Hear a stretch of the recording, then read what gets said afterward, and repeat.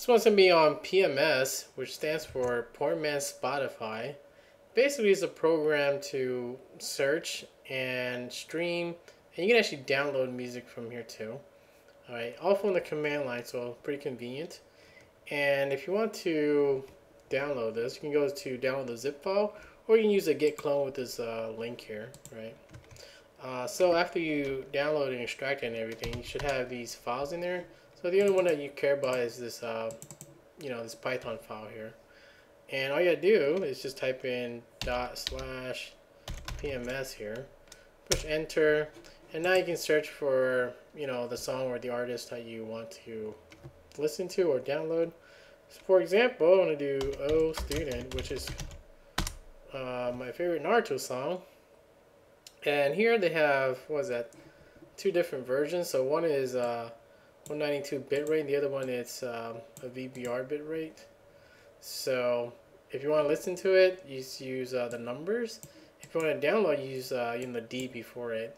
Quit, or you want to search something else, then you just type it in. So for example, if I want to play this first song here, I just do 1, and it's just play with my mplayer, which I think I have to mute the sound a little bit here.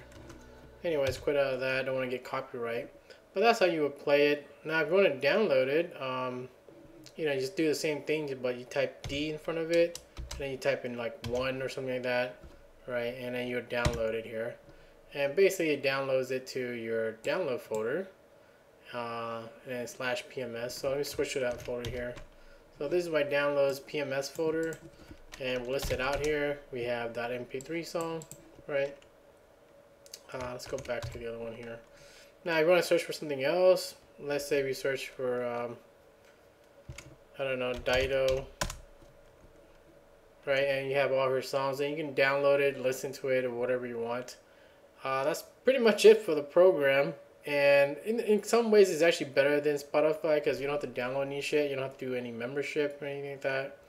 And it doesn't take up a lot of resources. It's just Python and mplayer. That's about all you need. And most Linux, distribution have those. So that's pretty much it for the program.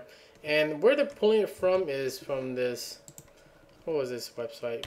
Clear.com. And this is a Russian website, so it must be legit, But yeah, you can either do it from the script or you can do it from this website. Up to you. So that's it for the program. Pretty cool.